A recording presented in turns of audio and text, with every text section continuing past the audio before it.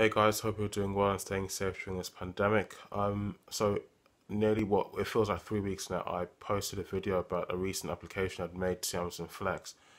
It's a second application, and what I wanted, well, before I get to that, it's been a long while now, and I'm still not able on the app to start accepting blocks and booking blocks, and it's been quite a while now. So I wanted to know from anyone whether it actually can take this long, and whether it's just a waiting game really, because it does feel like 3 or even 4 weeks now that I made the application, and the app is now at the stage of saying thanks.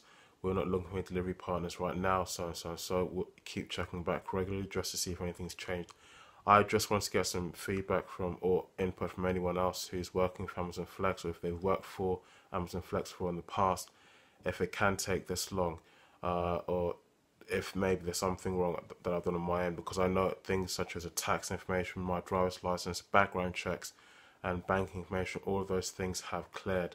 So I just want to know if basically at this stage now, if it's a waiting game. So please let me know in the comment section below. Thanks.